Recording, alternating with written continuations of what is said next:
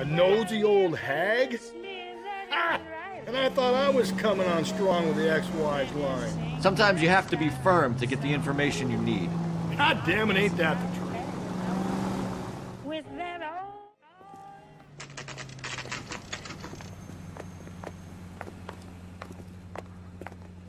What can I get you? One murder suspect. It's Phelps and Galloway. Diego Aguilar. How can I help? You worked the bar last night? Yeah, me and a temp guy from the agency. Did you have a woman in here last night? 21 years old, Hispanic, drinking heavily? We have a lot of ladies like that in here. But yeah, I know who you mean. Antonia Maldonado. Oh, what did she do? She was murdered last night. Oh, shit. Do you know her well? Was she a regular? Hell no.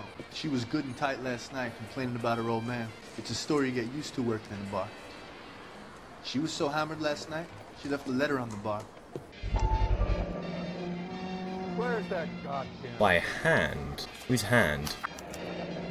Divorce papers. And she left this at the bar? No need to. She was shouting about it and waving the letter around. Said she was going to show him. 8th of August 1947. Witness, Honourable Earl Brantham, Judge of our court, said Court of California, the 11th day of August in the year of our Lord, 1947 AD. Can you remember what jewelry she was wearing? Now you're a suspect, Diego. Some kind of religious thing, I think. The temp guy would have more of an idea. She took the beer he served her and cried into it all night. What time did she leave? Can't say for sure. Can't say for sure. You look sort of apprehensive. Look at those lips there. That sly pout. Thoughtful, though. I'm going to believe you. Did she leave with anyone? No. She wanted a cab, but my payphone ain't working, so I couldn't call her one. Sly bastard. Did Antonia say where she was going when she left? She said she was going to serve the papers on the husband. Said that would take the smile off his face. If you ask me, she was scared.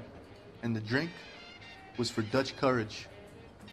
Well, the last one was a lie, and that one was, I guess, truth. So I'm going to go with my deductive skills that this too is true. She attract any interest? An extremely drunk young woman? What do you think? She managed to scare them off, though. Thanks. You've been a big help. Hey, get the guy, will you? We'll do our best. One last question. It's our job. What size shoe do you take, Mr. Aguilar? A broad 9. I have wide feet. You want a tip? Where's this temp guy? Time, honey. How about we drop in on the husband instead? See if your gut is right. I'll take a bar over a husband every day of the week. Nice driving skills there. If I killed every wife to serve me papers, I'd be a mass murderer.